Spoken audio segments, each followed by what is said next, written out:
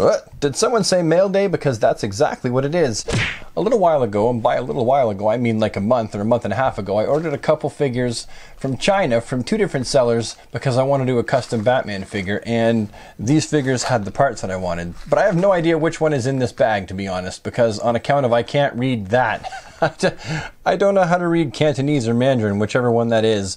So I honestly have no idea. Description of contents, toy figure, stuff I don't know. So I'm just going to open it up right here with you, in front of you all, and you're going to learn what's in the package just the same as I am.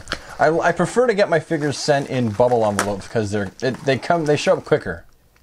Unless, of course, it's from China, in which case things take forever anyway.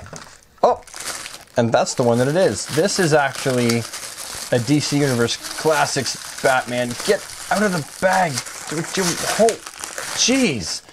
You think the bag has superpowers. Hold on. We're going to liberate him from his... Oh, holy crap. All right. It looks like Batman fell. And that's what he looks like when he's splattered on the pavement. All right, so I bought this figure specifically because I want the gray and black motif. I don't want the belt, and I'm going to switch out the head, and I'm going to switch out the cape. But the body, in general, is what I wanted for this figure. This Batman figure actually came in the Gotham City 5-pack, and I believe it was also a single-carded Batman. I've had one of these before, and it came in the Gotham City 5-pack. But yeah, so when I actually do this Batman custom, maybe I'll make a video actually making the custom, showing how I do what I do. I was going to do that with another custom that you haven't seen the video for yet, but I forgot to do it, so maybe I'll do that with this one. Anyway, so that's what I got. And this is an actual DC Universe Classics Batman figure. It's not a knockoff. I'm not sure how they get them because this isn't even being produced anymore, but this isn't like a bootleg. As far as I can tell, this is the real deal. And I've ordered a lot from China.